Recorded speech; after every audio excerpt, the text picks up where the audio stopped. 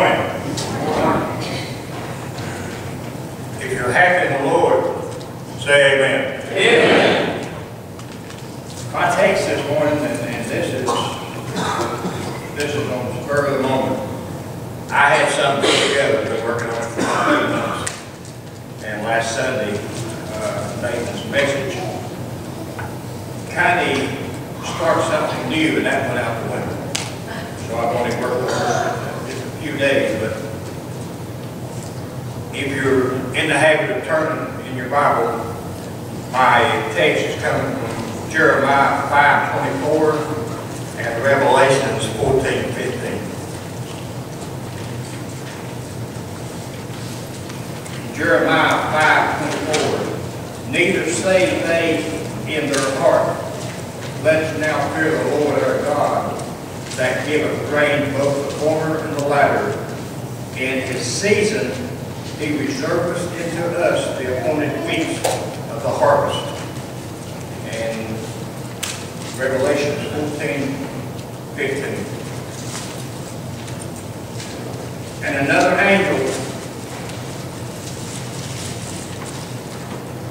came out of the temple, crying with a loud voice to hear him that sat on the cloud.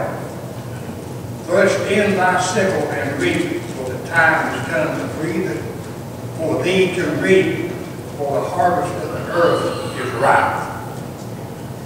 When I was growing up, one of the most profound things that I remember is each year, my parents and all the neighbors would go out and sow the crops.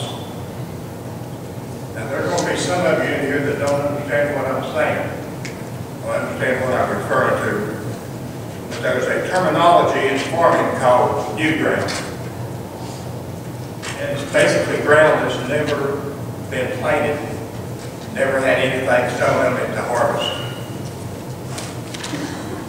But farmers also know that you cultivate and you rotate.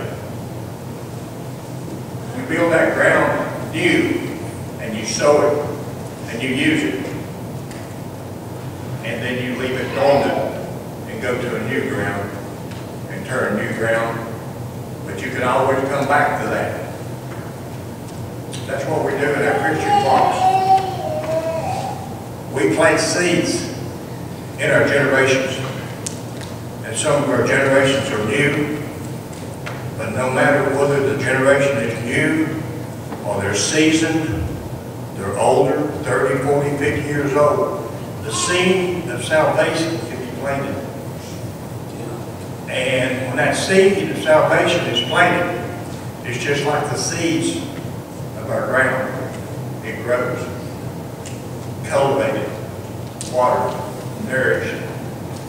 And the nourishment comes from Christian walk, Christian life, walking in the path of Jesus Christ. And remember what our Christian walk is. And that is to go out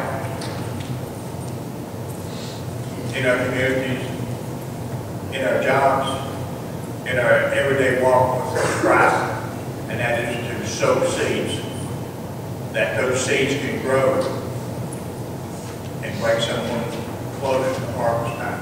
Amen. And I'm going to read a poem that puts it in perspective. I'm going to try to read it, let's put it that way. The shaft is being sorted. The harvest time is here. The end of time is coming. The rapture day is near. Yeah. We are heirs to his kingdom. Take time to have a look. The day of his arrival is written in God's book. The wheat is turning yellow. The shepherd comes to reap. The grain is being gathered. He comes to claim his sheep. Stand up and look around you. The signs are everywhere. The day of his arrival will spread throughout the air.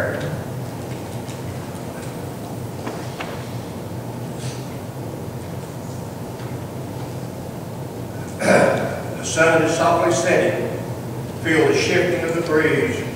The fields are turning golden. hear the rustling of the trees. Look to the skies for Jesus. All things will be made new. Your toil on earth is finished. He's coming back for you. Put down that plow and chisel. There is no need to fear. Stand up and look around you. The harvest time is near. We're in our last days. Yeah. And when they get to the harvest, they gather the good. And they put it away. If you're a Christian, you love God, and you know Jesus died on the cross for us, He will harvest the good. And our storehouse will be in heaven. Praise God. We'll step across, and we'll see an everlasting life for eternity. As the men come forward, let's pray. Our dear Heavenly Father, I just want to thank you for letting me take out what I received in. And let you remember each and every day of life is giving. And that's giving back to you. Bringing someone close to you, bringing them into the house of the Lord, that they can hear the word and follow you. Just thank you for our church, be with the message of the messenger this morning, be with the offering, that it be for uplifting my kingdom. Just thank you for all the prayers that are answered. Just thank you for the blessings that are bestowed on us each and every day. Just thank you for everything that you do for us, dying on the cross and shedding your blood. Thank you for praise. In thy name, amen.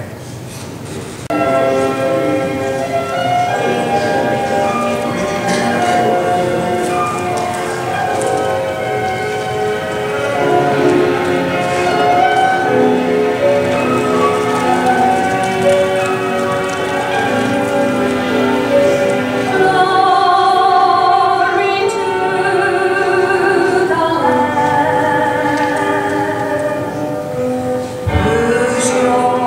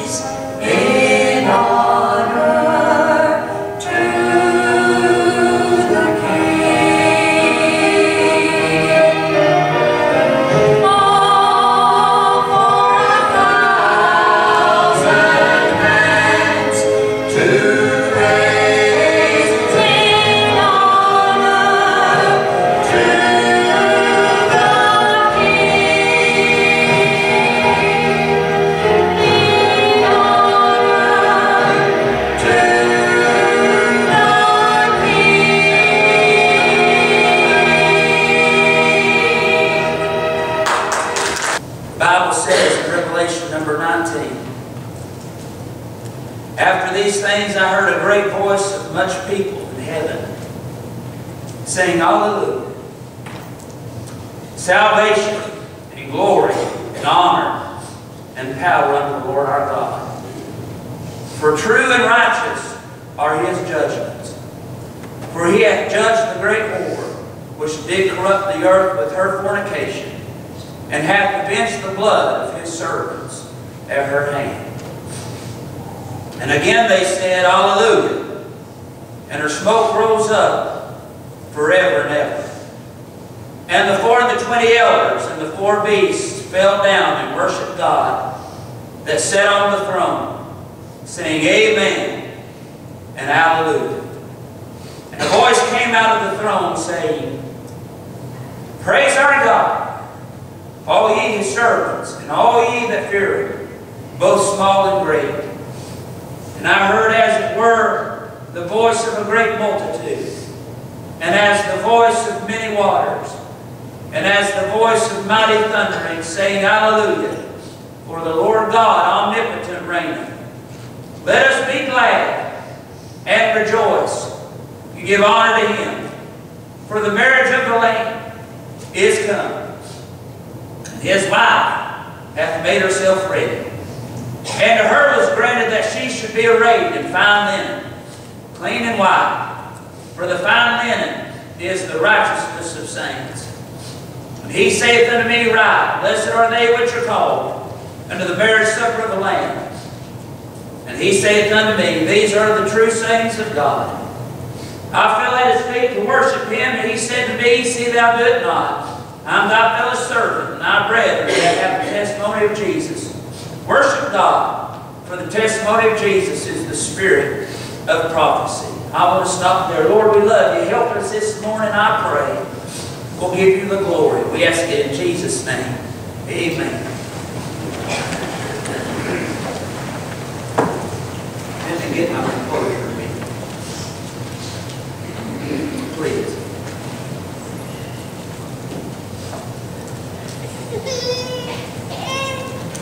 I just love how the Lord ties it all in together, sister. He knows what he's doing. If we just get a hold of that, that God knows what he's doing. Praise the Lord. I want to preach on hallelujah to the Lamb. Hallelujah to the Lamb. I'm going to get right into the message this morning. In verse number 1, we see salvation of the Lamb. It says, And after these things I heard a great voice from much people in heaven saying, Hallelujah, or Hallelujah. Salvation and glory and honor and power in the Lord our God. Here are a great multitude of people from every kindred, tongue, and nation. A vast multitude that no man other than the Lord can number. And they're all praising God, saying Hallelujah and Amen. The Bible says that the 4 and 20 elders are there, and they're falling before before God, praising the Lord and worship Him. 6 times, 6 times in the book of Revelation, we see these 24 elders. They're mentioned in chapter 4, verse 10. They're mentioned in chapter 5, verse 8 and verse 14. They're mentioned in chapter 7, verse 11. They're mentioned in chapter 11, verse 16. And they're mentioned in chapter 19, verse 4. All 6 times when the 24 elders are mentioned, which are a picture of the redeemed, that's one picture of them, they're praising the Lord, giving glory and honor, and worship Him, for He alone is worthy.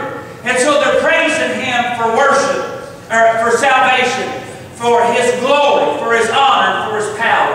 And then they're praising Him for His sentence. Verse 2 and 3, the Bible says, For true and righteous are His judgment. For He hath judged the great whore, which did corrupt the earth with her fornication, and hath avenged the blood of His servants at her hand. And again they said, Hallelujah, and her smoke rose up forever and ever. I began to think, several of us have been concerned. Brother Aaron and I talked last weekend. Brother Mike mentioned 2 or 3 Wednesdays ago. We're concerned about the school system and what's being forced on our kids. I know there's a lot of debate, and I know there's a lot of question, and I don't want to touch on all that this morning, because I'm going to say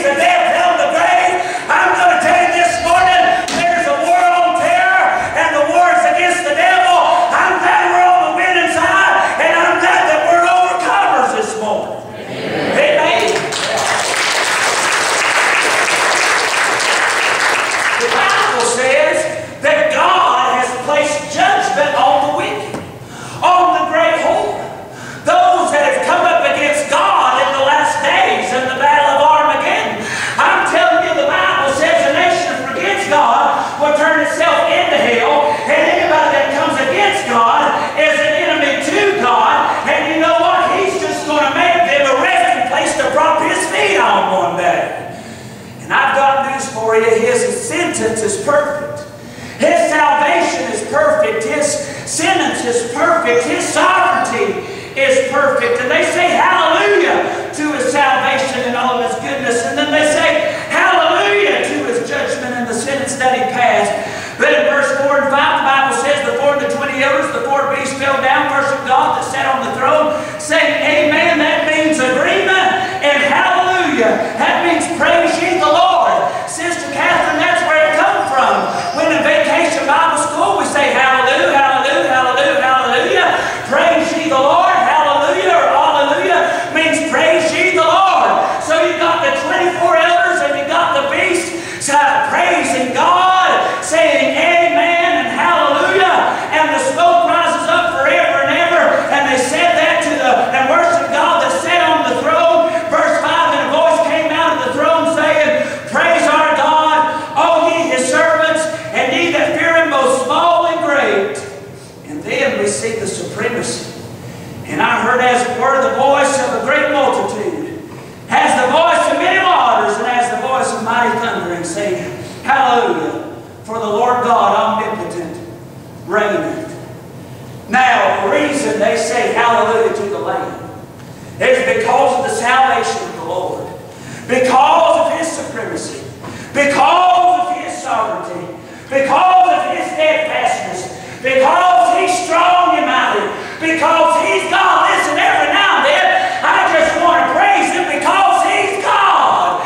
And every now and then I just want to praise him because he's good. Amen. Amen. He's worthy of all praise. He's worthy of all worship, whether you smile during worship, or cry during worship, or clap during worship, or shout during worship, or if you're doing jumping jacks on the inside of your soul, worship God in spirit and in truth. He's given us the liberty to do so. But what's getting ready to take place, and this is what I'm going to preach on, what's getting ready to take place, Brother Austin, is the marriage supper of the Lamb. I say praise God. Now the Bible says, let us be glad and rejoice and give honor to him, for the marriage of the Lamb is come. I know right now, Sister April, we say that Jesus is coming. And I know, Brother Gary, that right now we're going to say that the marriage supper of the Lamb is coming. And I know that right now we're saying that heaven is coming. But oh, there's going to be that time. In the moment, in a twinkling of an eye. Brother Greg blessed my socks off this morning. He come and got me after Sunday school, said, preacher, let's take a little walk. And we walked outside the church and we walked across the road here. And we walked down by the river, and last Sunday night I preached on the swallow and the crane and the dove. And we got out there, and there was a crane standing on that rock. There was several ducks not swimming in the river. They were all sitting upon a rock. I got to thinking as we were standing out there, hey, maybe those birds are getting ready for the master. I don't know. You remember how I preached about that swallow, how when they go, that they're known for their swiftness. They're called the bird of freedom.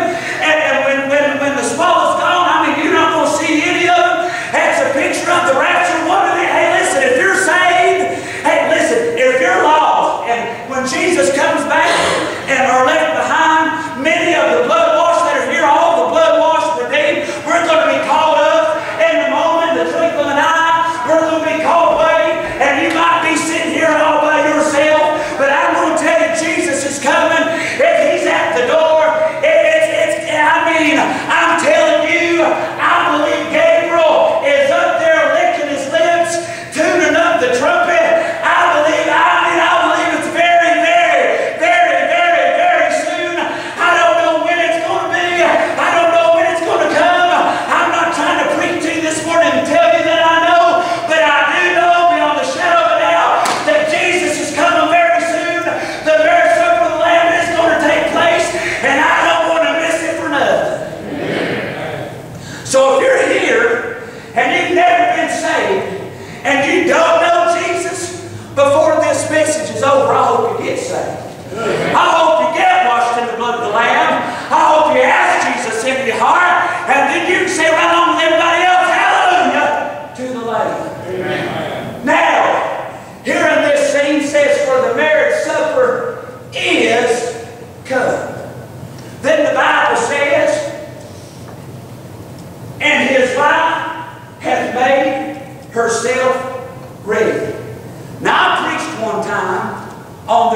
be a wedding. And I preached some of the historical things, Sister Renee, from Middle Eastern practices. But God showed me some new things over the last couple of weeks. Now I want to talk about the bride, and I want to talk about the groom. Now there is what's called the betrothal stage.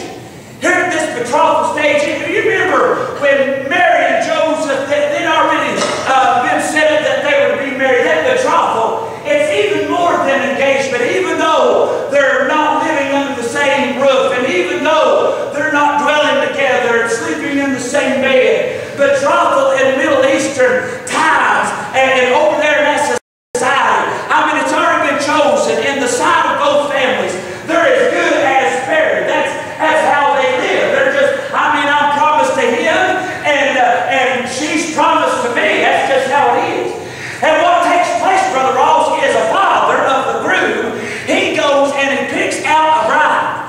And the Bible says that oftentimes, not the Bible, but history says oftentimes, when it comes time for the selection of the bride, that the groom will go, or the father goes, and some of his servants go. I'm reminded about over there in the book of Genesis, that when Abraham sends out a servant to go find a bride for his son Isaac, and they choose Rebekah. That's a picture of it.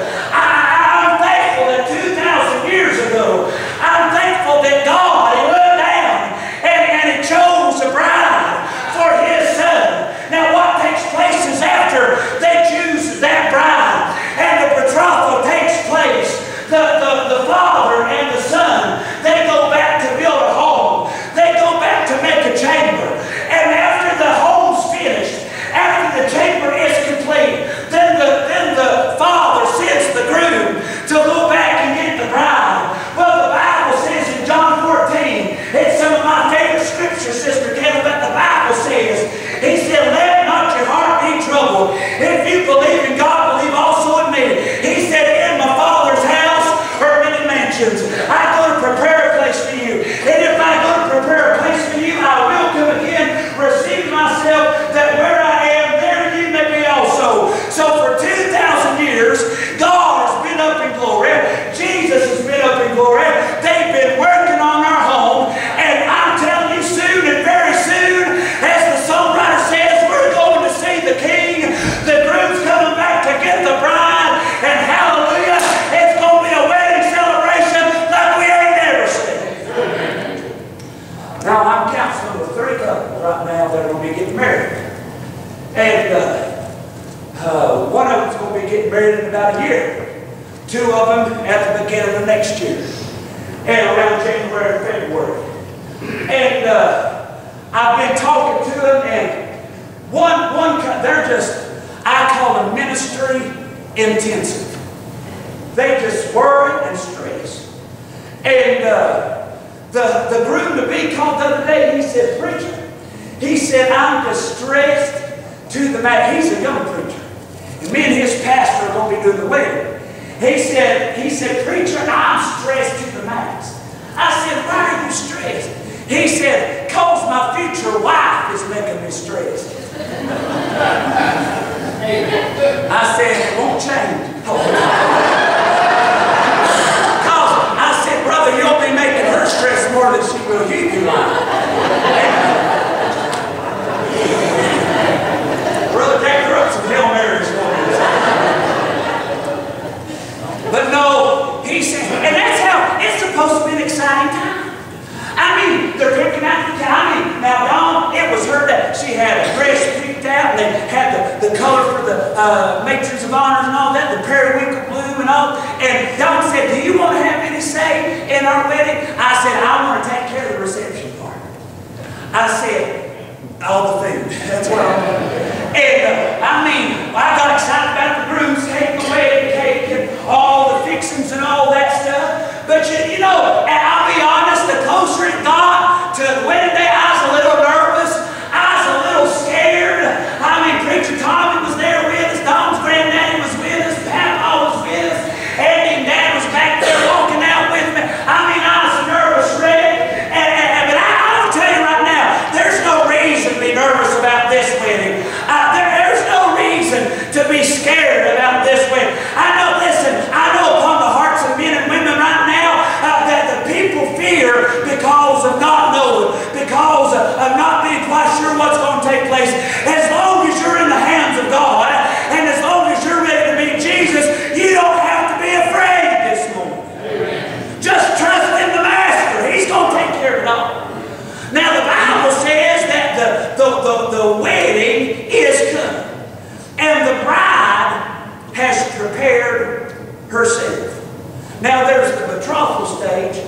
Then there's the presentation stage.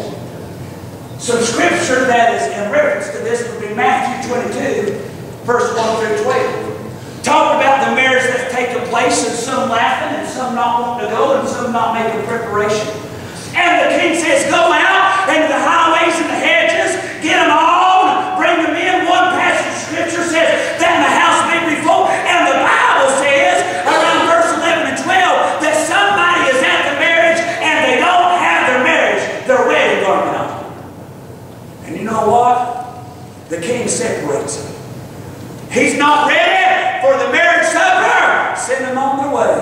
There's going to be many when Jesus comes that's not going to be ready. They're not going to have the wedding garment on. Now, I got to study, and I found this out. That when a female in the Middle East gets her dress ready, it's two pieces. It's the tunic is the inner part, and the toga is what we call is on the outer part. And the bride can make it as elaborate as she wants. I mean, it can have all the frills and have all the whistles and have a train that's 300 yards long, whatever. Or it can be as elaborate, or it can be as simple as she wants it to be. Now, I may be speculating a little bit, and I know I spiritualize a whole lot of things, but I want you to think about something because it's worth at least thinking about. If you're the bride of Christ, and we're supposed to have our wedding garments on, and to be ready for that come, I'm going to tell you about how you live your life for Jesus. How you live your life on earth. You can have it as simple as you want it to be, or as elaborate that you want it to be. The Bible says in 2 Corinthians chapter number 5, at verse 10 and on, says that every one of us are going to stand before the judgment seat of Christ. That every one of us is going to be judged. Every one of us is going to give an account for the things we've done in our lives. Now the Bible says over there in 1 Corinthians chapter number 3, I want to show you something. 1 Corinthians chapter number 3, if you're following along in your Bibles. But the Bible says in verse 11, for other foundation can no man lay than that is laid, which is Jesus Christ. Now if a man build upon this foundation, gold, silver, precious stones, wood, hay, and stubble, every man's work shall be made manifest. For the day shall declare it, because it shall be revealed by fire, and the fire shall try every man's work of what sort it is. If any man's work abide, which he hath built thereupon, he shall receive a reward. If any man's work shall be burned, he shall suffer loss, but he himself shall be saved, yet so as by fire. So if you listen, there's the great white throne judgment. That's where the lost will appear. Then there's the judgment seat of Christ. That's where the saved will appear. And the judgment seat of Christ has nothing to do with your salvation, but it has to do with what you've done for the Lord in your body, in word, in deed, in action. And I'm going to tell you, you can receive crowns, you can receive rewards, or you can have a loss stripped away. So if you want to have a wedding gown, a wedding garment that is arrayed and rewards from God, then live your life for Him and do all you can for Him. Amen. I mean, I thought I'd get a few more amens than that. I mean, don't you want to be something for God and do something for God? Hey, if you want to have a simple garment, have a simple garment. If you don't want no rewards, don't get no rewards. But I'm going to tell you, I'm going to do all I can for Jesus in my life. Hey, man, I mean, I will do everything. He said, whatsoever thou do with your whole heart, soul, mind, and strength, whether therefore you eat or drink or whatever you do it all for the glory of God. I just want to do something and be something for the Lord. So, the wedding's coming. The wife has made herself ready. There's the betrothal stage. There's the presentation stage. The groom goes and gets the bride. Boom, there it is. One day the rapture is going to take place. Now what happens is when the bride is presented to the groom, she's got a veil on her face. Sister Amy, they don't know who the bride is. Only the groom knows. And the father knows. And they come back, and I guess family and some servants, but the city doesn't know. They're getting ready to be called out to a celebration here in a few days. For 7 days,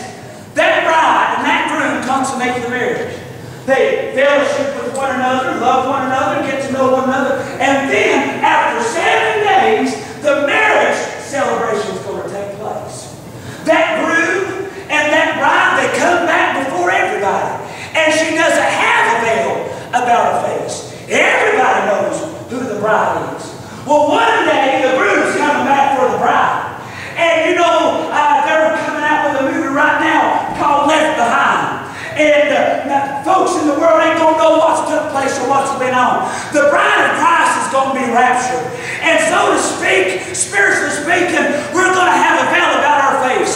For 7 years, we're going to be up in heaven, worshiping Him and having a big old time with the saints of God that's been on before us. You say, preacher, who all's up there? Well, you've got the patriarchs of old that looked to Jesus all the way up to Jesus down on the cross of Calvary and before Pentecost. And then you got all those that lived for Jesus after the day of Pentecost and lived for Him all the way to the day up to the rapture.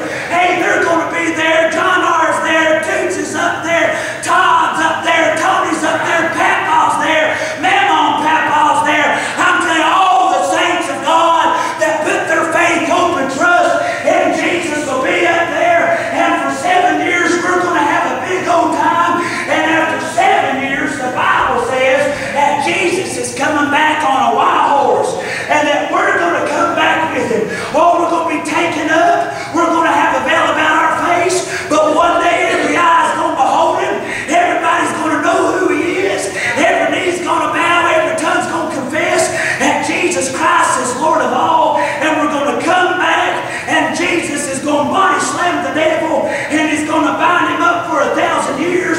And we're going to rule and reign with Jesus for 1,000 years during the millennial reign. Praise God. We're going to have a marriage celebration like we ain't never been to. You know, you take a royal party, you take a prince and a princess, and you put them, I can't even think of Prince Charles' son and his daughter-in-law. I can't even remember who their name, Kate, I think is one of them. And anyways, they, you know, when they got married, millions was viewing on the television because that was a royal wedding. Hey, I'm going to a wedding, Sister Lee. That's a royal wedding. I mean, praise the good Lord. He's the King of glory. And the Bible says that we're going to be made princes and princesses. I'm telling you what, hallelujah, it might not be on NBC. It might not be viewed by Tim Brokaw or whatever his name is. But hallelujah, what a marriage it's going to be. Woo! Lord. Amen. I've been waiting since Monday to preach this. Glory, I get excited because I know that before we sing another song, Jesus will come back. That's right. Well, here at the betrothal stage, the presentation stage, and the festival stage. Now, we know who the guests are going to be. And I got a hold of this. Now, I found this out, Brother Jack. Let me find the scripture first. I think it's in Luke 12, 36 to 37. I didn't write it down, but I'm in the vicinity. Luke 12, 37, I believe.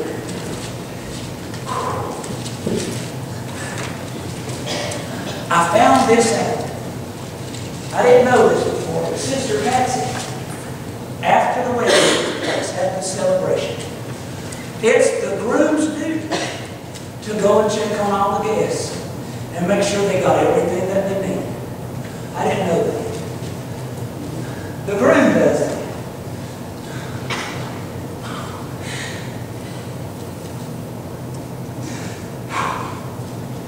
Luke 12:36.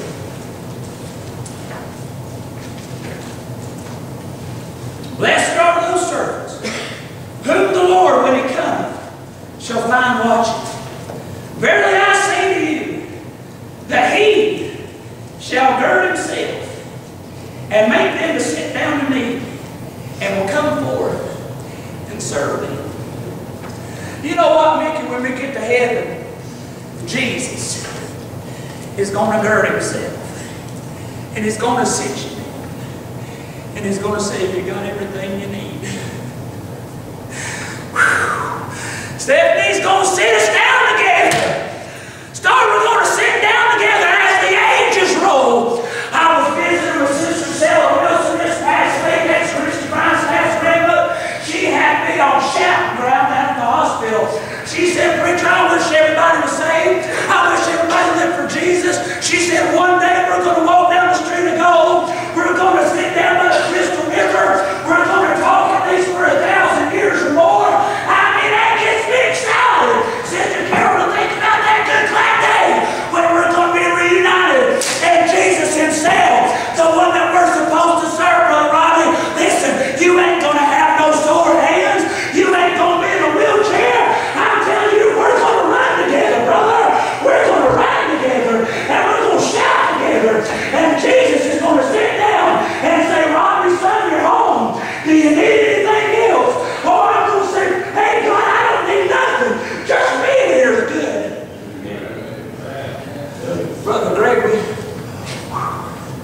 might go down to the, where's that place we like? Cheesecake. And we might eat 10 pieces of cheesecake. And because they got like 40 kinds. And that waitress may come back to Sister Teresa and say, is there anything yet I can get you? I might say, I'd like to refill on coffee. Or I'd like to sample a piece of that cheesecake or something like that. Brother Jack, just saying, everything that we've preached for,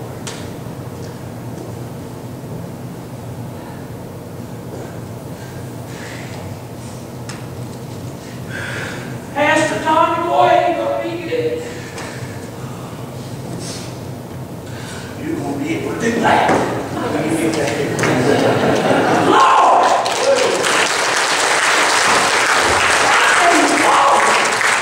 Glory, glory, glory, Sister Joanne. Hey, right now, Sister Carol, this past week, you could have went down to Pigeon Forge to the National Quartet Convention. They've got a thing called the Parade of Pianos. That's where all the piano players sit down and them organists sit down. Hey, you and Sister Joanne might not have went to the Parade of Pianos, but it may be that God puts a big piano up there in glory, right next to His throne, and a big organ up there. Hey, listen, me and Jack and Tommy, Granny, all of us, we're going to be out of business. We won't get to preach. There won't be no reason to pray. Hey, Brother Brady, may get up and leave hallelujah. Praise the good Lord. Can you imagine when we stand before God on His throne and sing hallelujah to the Lamb? Hey, Brother Brady, I might take over and lead in that one. I don't know, but I tell you, I'm more excited than I've ever been because I know Jesus is coming soon. I'm ready to go. So, Sister Lisa, I say hallelujah to the Lamb. Hallelujah, hallelujah, hallelujah.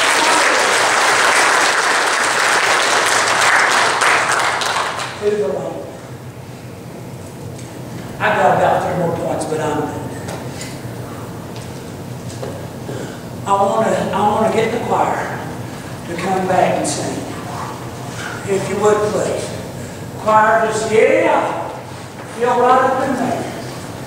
Brother Matthew, I want you to come stand right here, buddy. I want to sing hallelujah to the Lamb.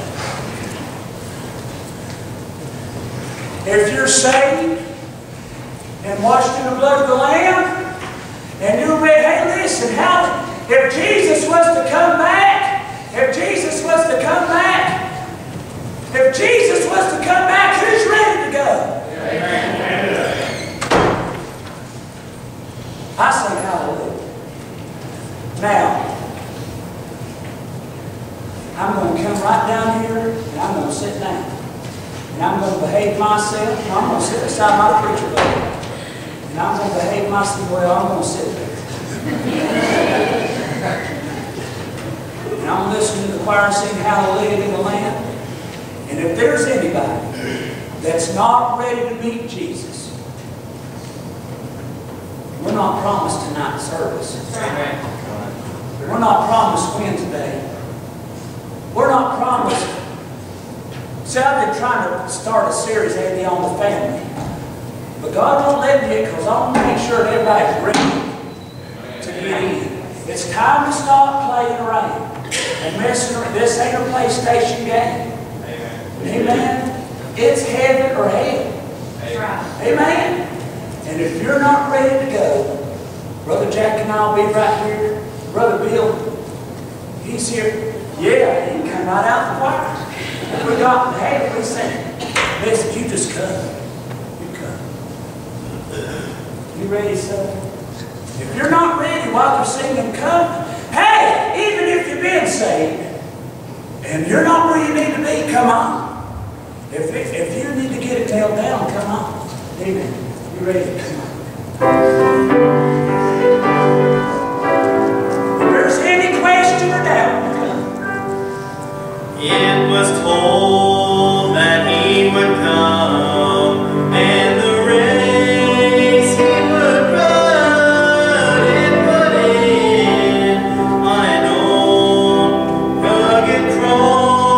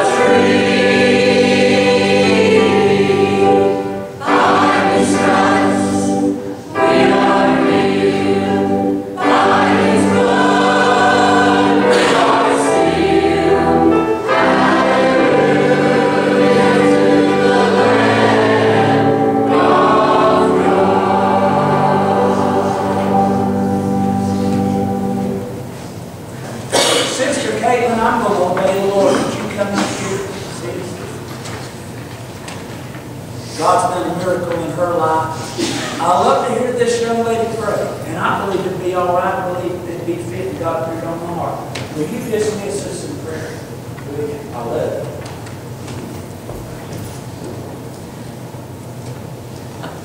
Thank you, Lord, for this day. Thank you for the night you've given me. And for this church. Bless the church tonight. And this Wednesday.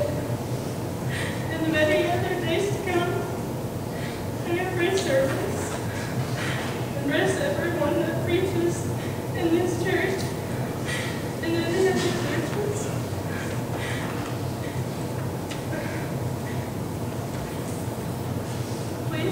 Please help everyone in this church. No matter what they're going through, please put your hand on them. Whatever they're going through, if they're going through a storm, please help them. Please help anyone who just needs you. I know who needs you, but we have to go get this contact. After all these years,